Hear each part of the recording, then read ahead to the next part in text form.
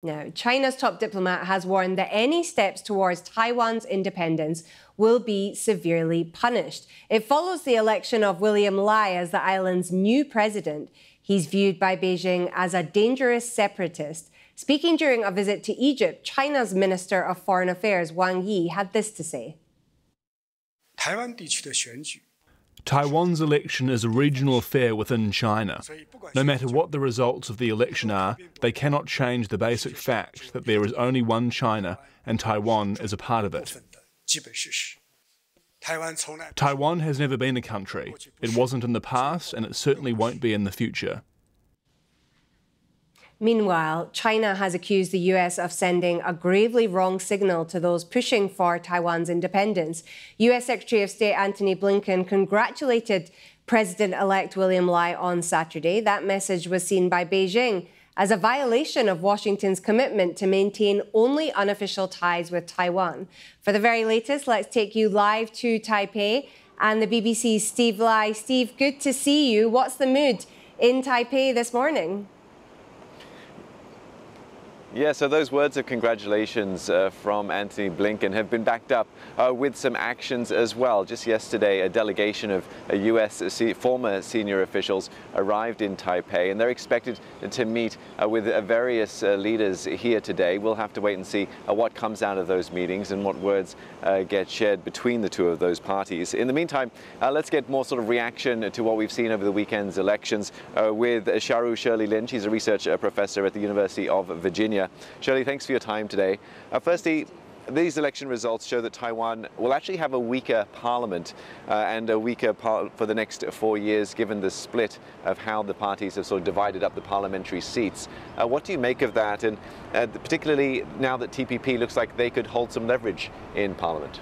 Yeah, I think, Steve, the election was very much as expected in terms of the presidential election. But what was surprising was the parliament. For the parliament, I think it's pretty clear the Taiwanese people had a different idea of the leaders and what party they support. There was a split in the sense that people voted for one presidential candidate but didn't vote for their party. In the case of both DPP and KMT, the biggest winner was the Taiwan People's Party, which won 8 seats, whereas the KMT and DPP each had 52 and 51 seats respectively. It seems strange to say that with 8 seats, they're the big winners in this election. So what sway will they have? Well, with basically a 51 seat for the DPP, the president really can't count on his party to pass bills, which requires 57 seats, a majority. What this really means is that both sides could work with the smaller party, the DPP, run by the former mayor of Taipei, Ko Wen-je, and he may have a deciding vote on everything from defense bill to domestic reforms on housing, energy policy, but very importantly, this means foreign policy will take some time actually to make decisions on. Yeah, it seems like it could complicate things somewhat. So how will Washington and Beijing be able to interact with this new parliament, with this new government? Well, as you said, Jim Hadley and Stephen Hadley and Jim Steinberg are already here in Taipei. So I think the reassurance that United States wants to give Taipei and Beijing at the same time is already underway. I think Beijing will probably wait until the U.S. presidential election to step up the heat, to intensify the pressure.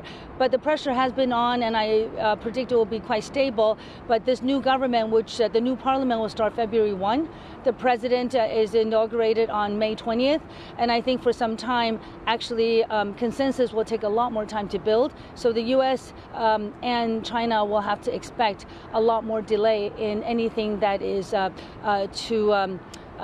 actually divides the people, which are most issues. And you mentioned that the US election. Beijing often takes a long-term view when it comes to its relationships with countries. How will the US election, depending on which way it goes in November, have a bearing on the China-Taiwan-US dynamic? So, of course, Beijing would like to see a firmer U.S. government that sticks to the one China policy. And while you're thinking about strategic ambiguity, China would like the U.S. to be firmer about stopping Taiwan from being too proactive on safeguarding autonomy. And to be honest, if you look at this election, one big lesson, Steve, of this election is that Taiwanese people are moving the political parties more towards the center. The KMT tried to stay away from talking about China. The DPP tried to stay away from talking about identity. And the TPP says we're good for everything. So what you can see is everyone is trying to say we are less extreme than you think. And we're not pro-China or we're not pro-US. And I think everyone has also affirmed Taiwan's international relations or foreign policy direction, which is Taiwan needs to connect with the world and needs a better relationship with China. And for that, everyone split their votes so that the government won't move forward much. So with that moderation to the middle, the separation of votes, which could slow down things in Parliament, that almost helps guide Taiwan towards the status quo or how things have been. So you're optimistic for Taiwan's future going forward the next few years, that relationships with both sides could, by default of stagnation or stalemate in Parliament, actually help Taiwan's relationships with with the US and China? I think, Steve, you're very optimistic. I would like to agree with that, and I partly do, because I think when things don't move so quickly, it actually is, there's possibility to try to learn how to create consensus. What's really difficult is in this stalemate, you can't solve the real problem. And this time, while China is front and center at every national election, what's really important is 30% of the voters under 40, they wanted a third way. And a lot of them gave their votes to the TPP to focus on domestic policy. They want to have affordable housing, better energy mix towards net zero,